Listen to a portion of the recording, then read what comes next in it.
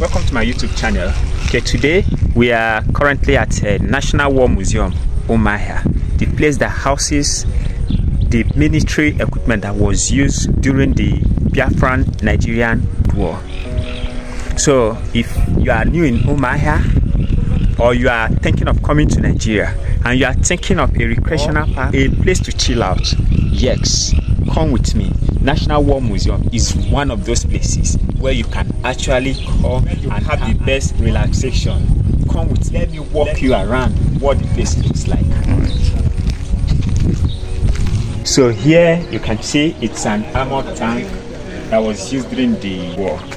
So you can come with me, you'll see this, and then so we have a lot of exciting views. We have a lot of exciting views from here. Come with me while I take you around the museum, where you could also see some other things like some planes that was used during the Biafra-Nigerian War. You have lots of exciting things to talk about or to see in the museum. Okay, here is one of the aircraft that was used during the Biafra-Nigerian War.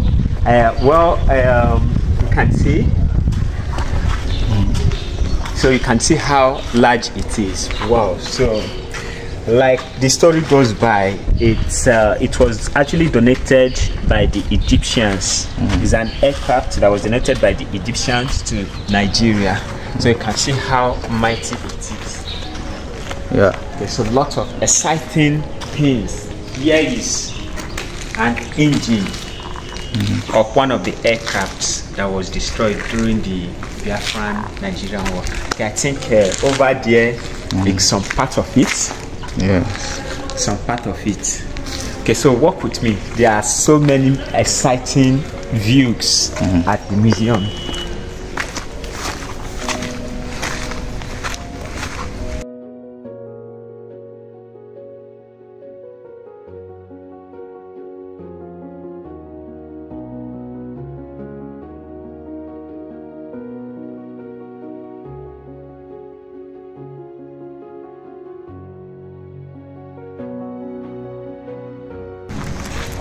Okay, so where you also have some ships and boats that was used during the Biafra-Nigerian War.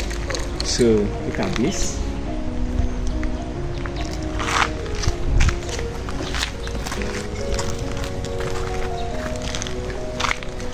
So I remember this one back then. My mom would say, in fact, if my mom tells you the story about the Biafran War, you will be amazed. She will always tell a story of this particular Obunigwe, as she usually tells the story. She will say the next thing is you hear kwarapo, kwarapo, kwarapo, kwarapo, unu doom, and the whole place will just scatter. So here is one of the stuff. See, and then wow, steering. The steering. So with this you can actually control where to go, and then and so wow, it's an exciting place to be.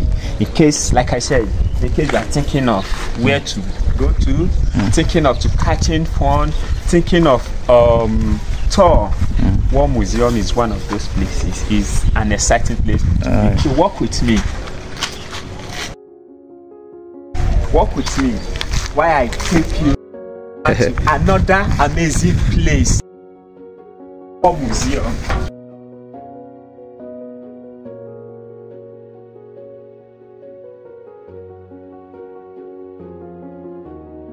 Okay, so this is one of the ship that convened then during the Biafran War. So over here, lots of things could be done. You see the gun that was used. So this has a protective edge that you can always and then release. Then at the same time, like I said, there are so many interesting things. It is okay. This is a boat.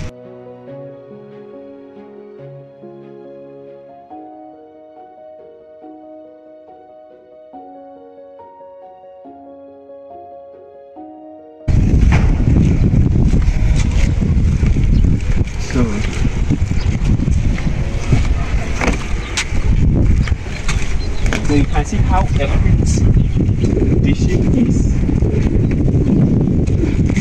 You see the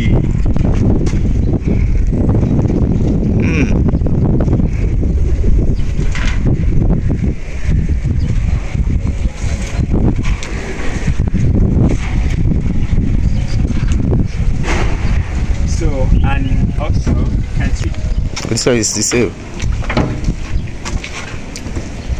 Where they also have their tools. Okay. So let's go. Let me walk you down. Okay. Okay. So. So come with me. Okay. So this is you see why the sailor, the captain is here. Yeah.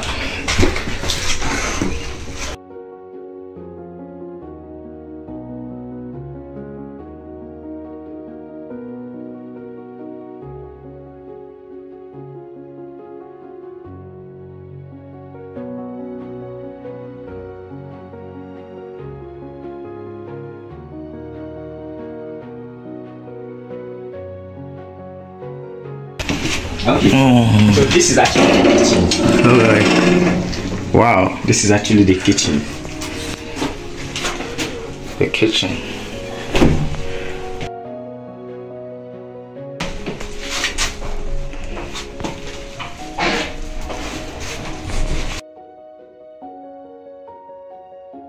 Walk with me.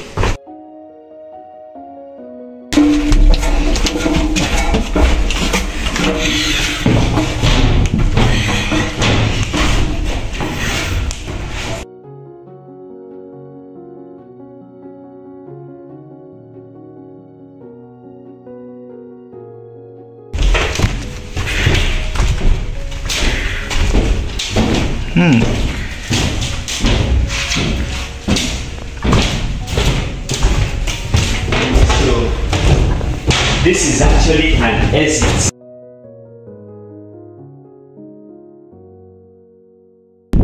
So like I said, the War Museum is a place that houses the equipment, the APC, the airplane, and then the ships. The ship that was used during the Biafra-Nigerian War. Within the premises of the War Museum, we also have a large space for events where you can, if you have a wedding, a funeral ceremony, and you're looking for a space, I think this place has a very good ambience for you to host or to organize your event. I visited, one big man was having an event here, and it was wow. So come with me while I take you around to other places. All right.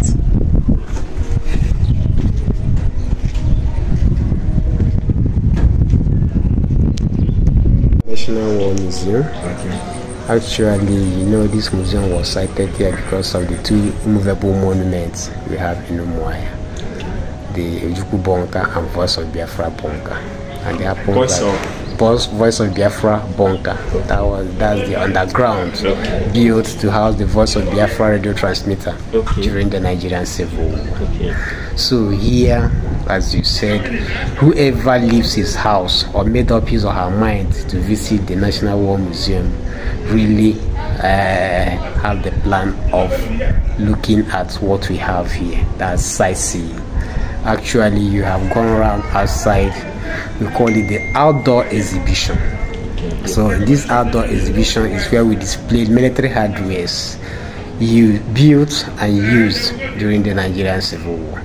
Like if you look around, you see the ones that have the Biafran logo. You know, they were made locally here and used because, you know, that time of the war there was embargo or blockade per se. So as a result, the head of state of Biafra, General Chukwuemeka Odumegwu Ojukwu, formed a group known as Research and Production Unit. They were charged with the responsibilities of producing all these armored cars, even arms like shot battery, bobby trap, the Bunigba mines, both the flying and the bucket type, you know. So all these were used to ward off Nigerian aggression as at that time. And if you go near, they still see evidence that they were really used. You can see the annihilation done on that one. You see bullet marks on the other, on some of them.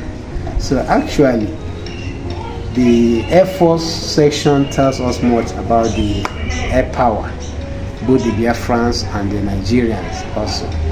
There you see on display about 3 or 4 aircraft that belongs to Nigerian Air Force. One is the Mission 20 bomber and fighter aircraft, the MiG-17, MiG-17, Donia 17 and Donia 18. On the side of Biafra, we have the Minicon. That's the real name for that aircraft. Biafrans nicknamed it Biafran Baby. Wow. Then while Nigeria nicknamed it Biafran Mosquito. So that aircraft was used for mini counter-insurgents operation. Okay. So down to the naval aspect of it, you see the equipment. We saw the equipment we displayed there. There, the assault boats we land was constructed by the Nigerian Navy, and some of the used anti-aircraft remains of used anti-aircraft guns. Displayed there includes the anti-submarine that was carried out from one of the Nigerian flagship. You see, if you go there, you see the damages done on those pipes. Let's say pipes. You see the burst. Then when you look at the thickness of that barrel, it's about 5 inches. Then tell me what will happen to human being that got in contact with such arms. You know what will happen. So that's why all these things we displayed here, we are not using them to glorify war, but we use them to sensitize people about the dangers of the war. So that NNS Bonnet patrol craft, the land was used around Calabar Bonnet sector, but unfortunately for that ship, it was damaged by the Biafrans with their homemade weapon of war called shell battery. We learned that when the ship sank, both men and materials inside perished. By the time museum was established here, the ship was brought in pass and reassembled by the naval personnel. Even those aircraft, they were brought in pass and recoupled here. So now, for the inner side of this gallery, we have galleries. We have gallery 1, gallery 2, and gallery 3. The first phase of this gallery, called Traditional Warfare Gallery, was launched on the 15th of January 1985 for the purpose of preserving for posterity the Nigerian war effort through the ages by the then Chief of Staff Supreme Headquarters, late Major General Babatunde Diabo. So in 1989, it was commissioned for the purpose of consolidating the gains of national unity by the then Chairman, Joint Chief of Staff and Minister of Defense, Lieutenant General Donkatia Bali, late. So in the Traditional Warfare Gallery, it tells us much about the evolution of weapons. So when you go there, you see the pictures we displayed, trying to show you the great historical battles of Africa and Europe, and to be precise, the type of crude implements of war and changes, metamorphosis due to technology. So the first picture you see there tells much about Shaka Zulu of South Africa. The man we learned that weathered a formidable military unit known as the Black Napoleons around 87. So what we are trying to display or to depict is the crude implements of war he used, the shield and the spear. So gradually you see pictures of people like Amazons of Dahomey, Menelik, Ahmed of Egyptian, even the use of elephant by Hannibal and Hadrusbar during the time they invaded Rara 207 BC. In other words, that time no vehicle of any kind, they rely on beasts of burdens. They use all these things donkeys, camels, and other ones to carry both men and materials forward. So as we move gradually, due to changes in technology, modern arms started featuring. And the use of modern rifle, the use of cannons, the forerunners of today's artillery, modern artillery, gun, and missiles. So the use of trenches and the use of armored cars.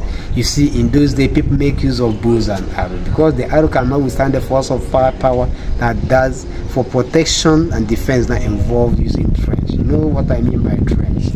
There's something like wide gutter, the heaped sand on both sides, and then stay inside. So if you happen that the opponent build their own there, dug their own there, in between become a buffer zone and nothing exists there. You know what I mean? Due to exchange of bullets. So now, also we have the strategy of a corporate group warding off an invading force in those days. While going out for war, they look for big trees, hide their people, give them arms, which they also use to ward off any aggression. Now, in the second room is where you see physically some of the Nigerian traditional warfare implements, ranging from the use of stones. Meanwhile, we have the imaginary paintings of the element in creation and the evolution. So, in that first showcase we have there is where we display stones discovered by the archaeologists. They are not ordinary stones you can pick anywhere, you understand? So that's why in the museum we have the Department of Archaeology. People charged with responsibilities of collecting material evidence of man through what is called systematic digging or excavation. In other words, those stones were all excavated from the soil. Then in that period of Stone Age gave birth to Iron Age, and when man discovered iron, he started forming weapons of war, popularly called shock weapons such as swords, daggers, spears, lances, javelins. Then, and for you to fight with this, you have to you have to defend yourself. That's where the use of shield features. In other words, we have different shields of different materials and of different dimensions displayed there. Then when we come to missiles, like I said, the use of bows and arrow also featured initially due to geographical areas, you know, and vegetation as well. Like the people of the eastern region make use of sticks, but again the northern aspect of it, they make use of arrow, bows and arrow with iron tip and long shaft. Generally, even by the time people became wise, both the eastern the entire Nigeria started making use of the whole thing. But another illustration indicates that before the advent of the white, our people have discovered iron, because these materials, they have been using them before the colonial era or the advent of the white man. If you want to prove that, you see that our people, we have our African traditional religion. Our people worship images, carved images. All right. Then those images they were worshiping, what did they use in carving them? Can you use stick and carve? That's iron. Yeah. Their occupation, hunting and farming, they make use of iron. All right. But the white man will come to tell you that he discovered, rather they came to develop it and modernize it for us. Understand? So now there's one area there, areas of communication. So those days involve talking drums, the use of sling, wooden drums, drums made of animal skins, even the trumpets, the flutes. Some were made of buffalo horn, or the long one used in the north called kakaki. You know kakaki? Yes. If you are used to AIT news, sometimes they feature it kakaki. I think that is the place where I got to know about it. Direct. You see, in time of Doba or Doba race, even the appearance of the emir of any festivities in the north, that flute usually come out. Wow.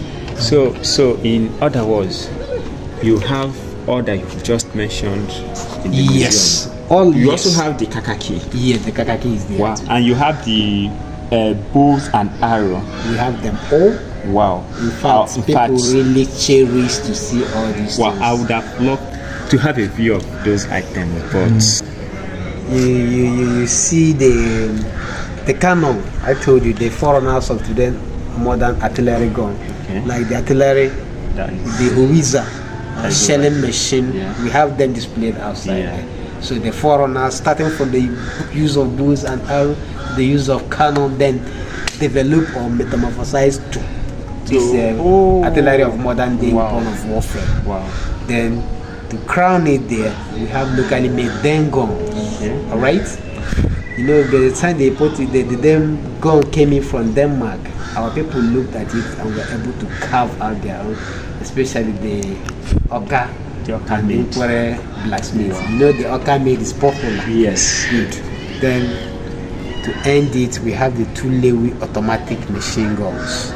So you see how we started from crude. We metamorphosized from the Stone Age to the bow and arrow, then to the stage of this automatic machine. When I started, I said first gallery. Okay. Tradition. Sorry, if I may ask. So altogether, how many galleries do you have in there? We have 3 major galleries. 3 major galleries. Okay. Traditional warfare, armed forces, and civil war gallery. Civil war gallery. Okay. So there we ended it by the automatic gun. Yeah. Then when you come outside now, you enter this other side of it, where you see armed forces gallery. To start with, we have the Nigerian national flag displayed, the army, the navy, and the air force. That's the 3 main bodies that make up Nigerian armed forces. Okay, the army, the navy, and the air force. So when you go enter there now, the first room tells you much about the evolution of the Nigerian army, which was traceable to local diverse forces raised in those days.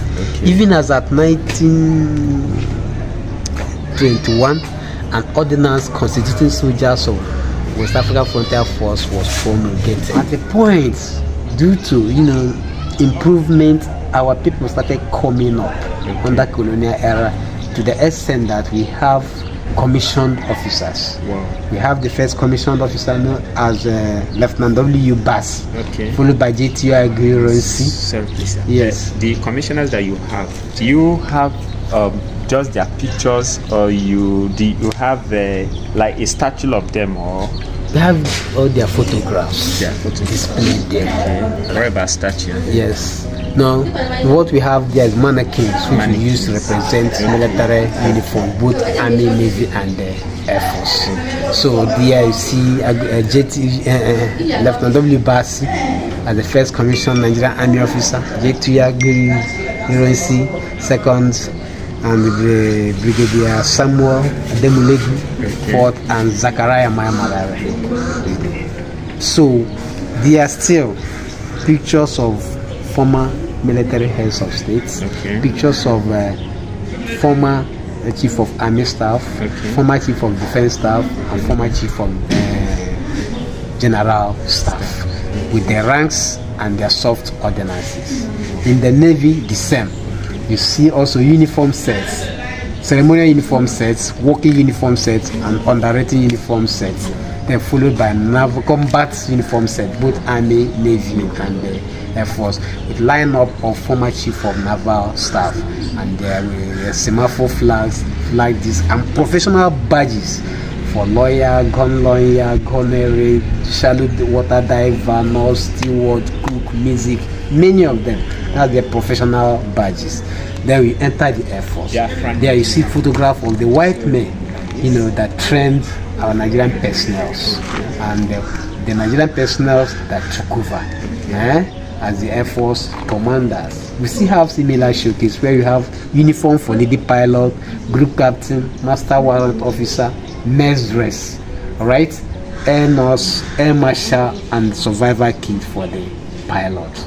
Then along the line, you still see the lineup of photograph of former chief of air staff and the ranks. You see, to equate the ranks in the Nigerian Army gallery ranks, the peak there is the field marshal.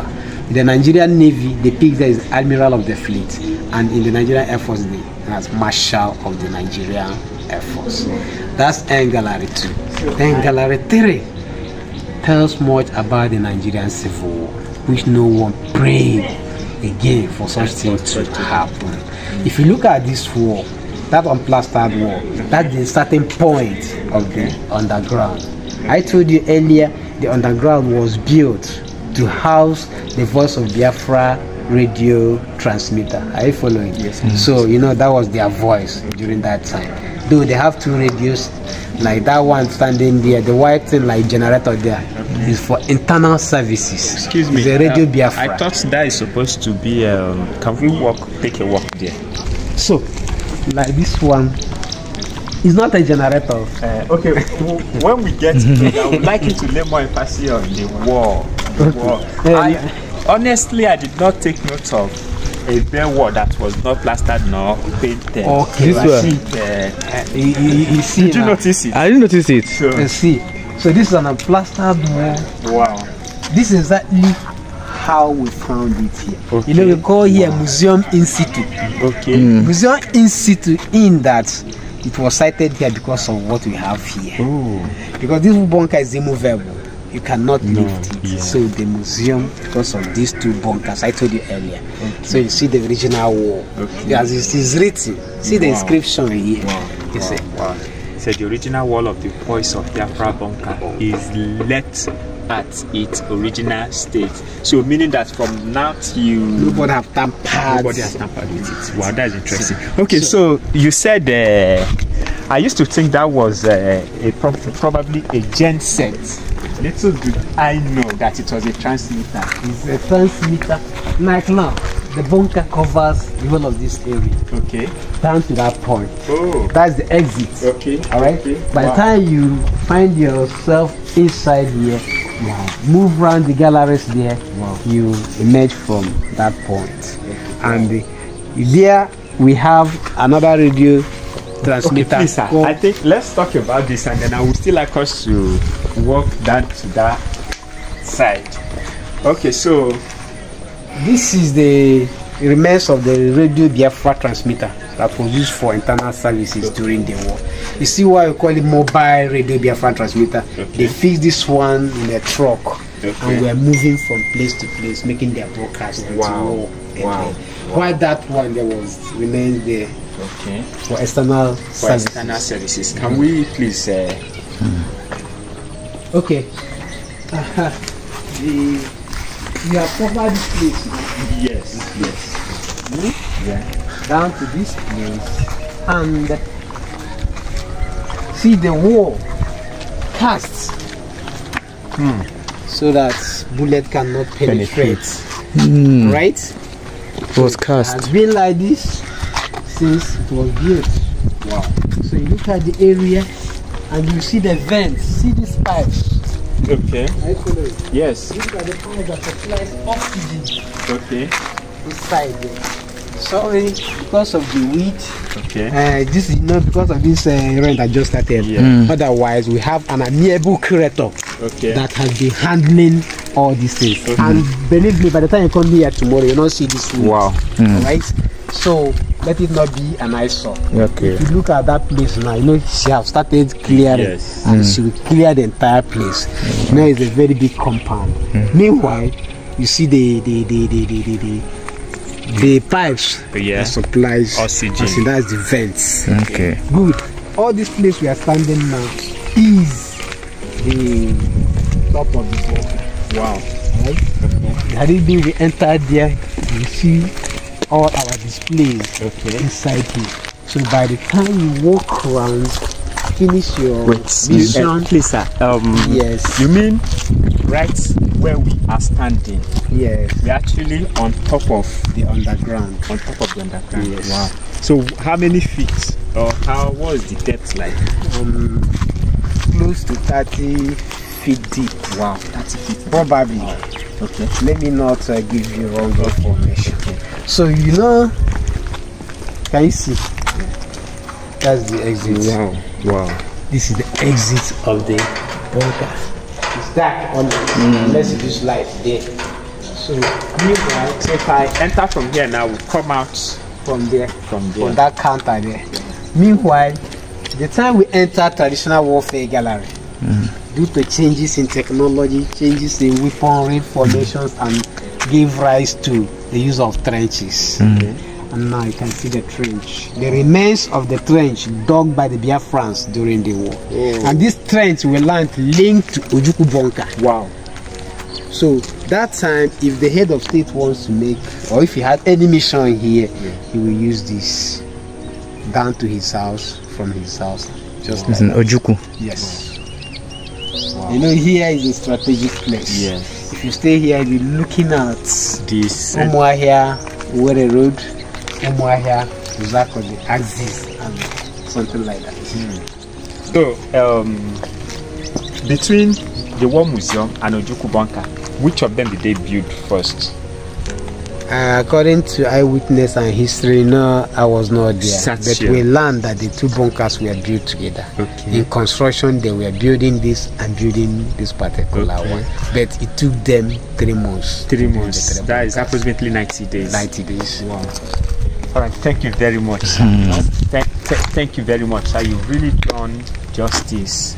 Honestly, I would have loved to enter there and then to take my audience down there, but due to one or two things, we would not be able to take you down there. However, you've heard from the horse's mouth what you will see whenever you come around or whenever you pay a visit. So like I said earlier on, the National War Museum is a nice place to visit if you are in Umuahia, Owerri, Port Harcourt. Even if you are in abroad and you are planning or you have intention to visit Nigeria and you are thinking of a park or a recreational center to visit, make National War Museum one of your priority. A place, in fact, if you are not here,